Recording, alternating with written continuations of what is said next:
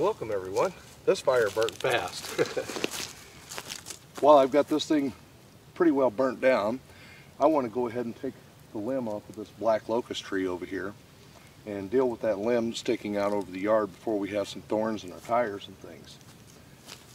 Thought this was a great opportunity to get it over here on the fire and not have to deal with the thorns too much, I hope. Yeah, this thing burnt quick. That up in there.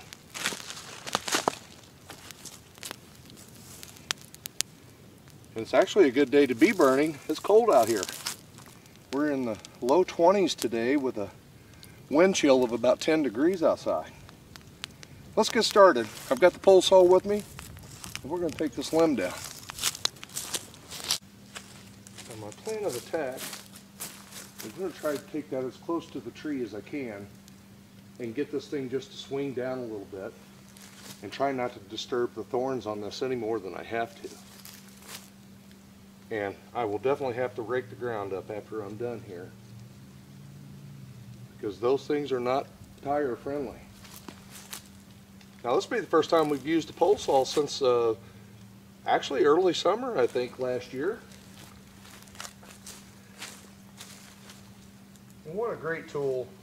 I don't have to worry about trying to get up on a ladder. It's going to give me enough reach to get everything I've got to do down on the ground here and do it safely. That's always a plus.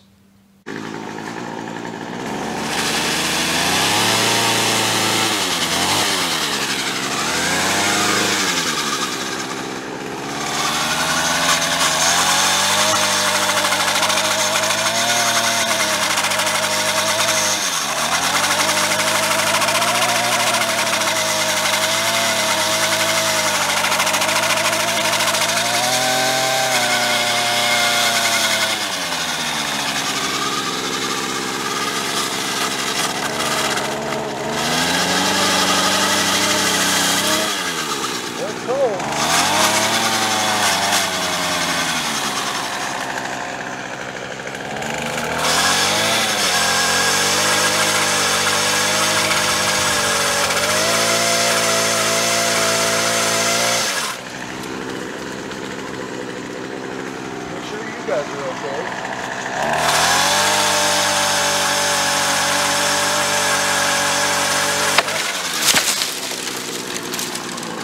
All at once.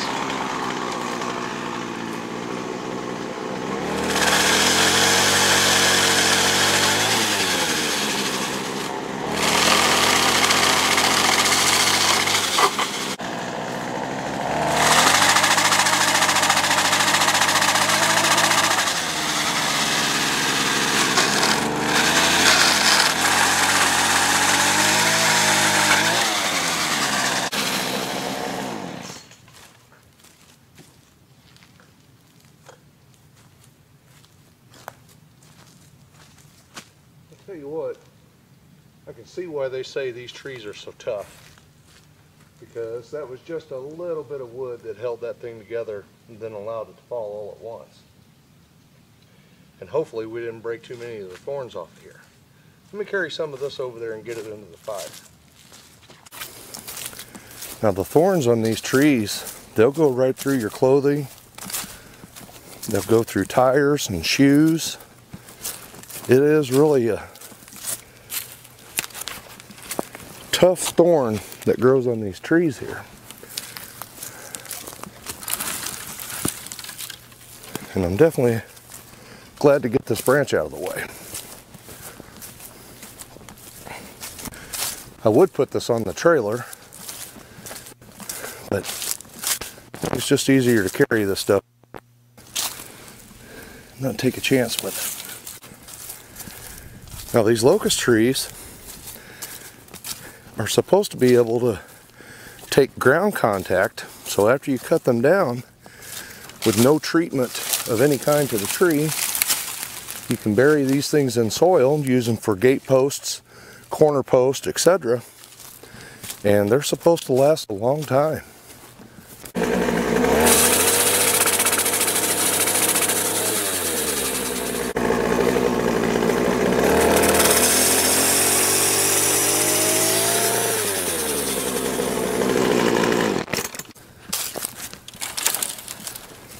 it makes you wonder what makes these trees grow thorns like that. And absolutely as stout as a nail.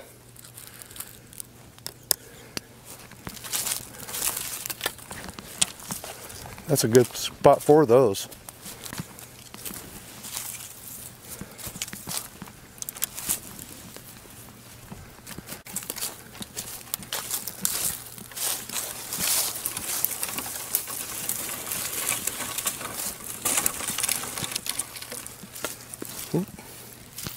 You're coming with us.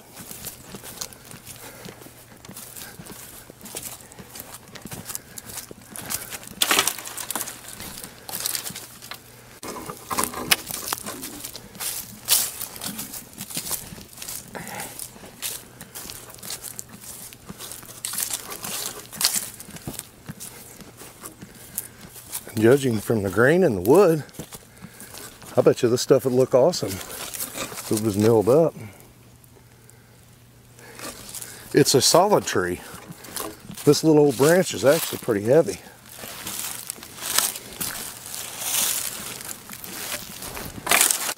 Good spot for that one too. Now we get to rake it up. It's one of these things you just continue to put off until you finally get around to it.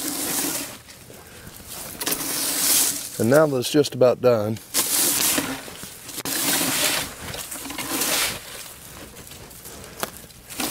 I'm glad I come down here this morning to get this out of the way.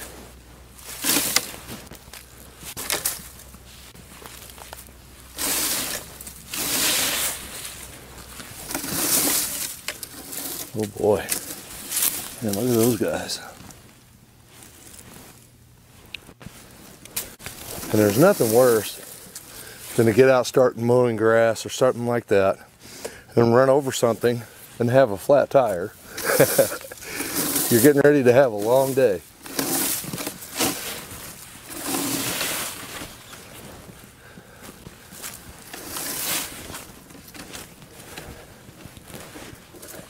Get out of there. Boy, this stuff is easy to miss.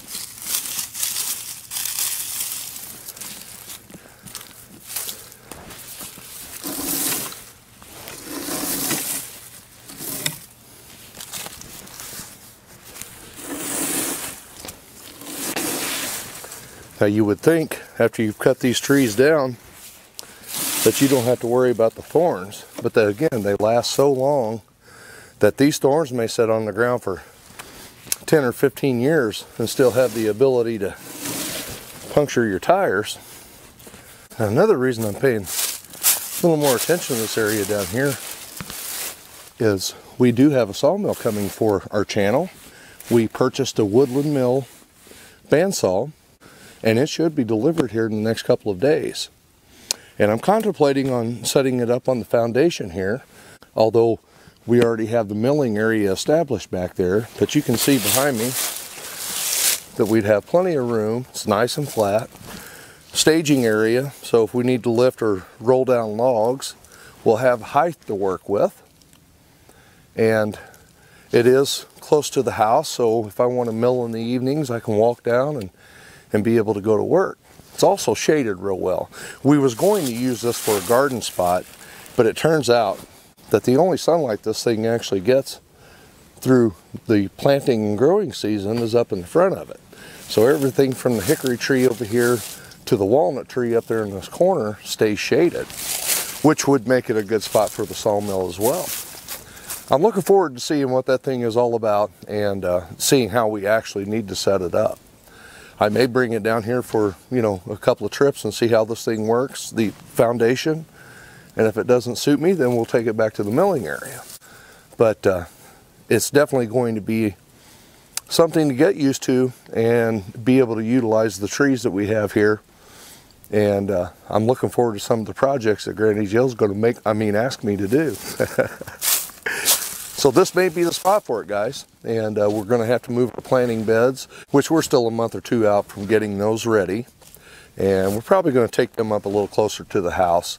That way we have time to actually water the plants and take care of them.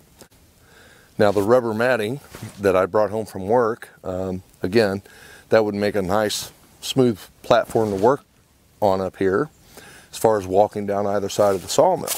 Just a couple of other things. We did spend a lot of time last summer. You guys have seen a lot of those videos where we flattened this out and got it ready actually again for the garden. We was planning on tilling this up. Well, it turns out after we flattened it off, we have concrete runners that run the full length of the foundation here. About we're 40 feet this direction and 30 feet wide. So if I ever chose to close this in, even though it's old concrete, again, this stuff was made probably back in the 1920s, is when I'm thinking they made this barn that they had here on the property. The front corner has some damage to it, so I really couldn't do anything there. But with a little bit of work, we can definitely use 2/3 of it, and it may make an excellent spot for the sawmill. Getting the branch out of the way and not having to worry about a flat tire is a good thing too. I hope you guys enjoyed the video. You're going to definitely see the sawmill here in the next week or so. I'll get that thing put together and we'll take a look at that and see what we can get into. Thanks for watching. I'll talk to you on the next one.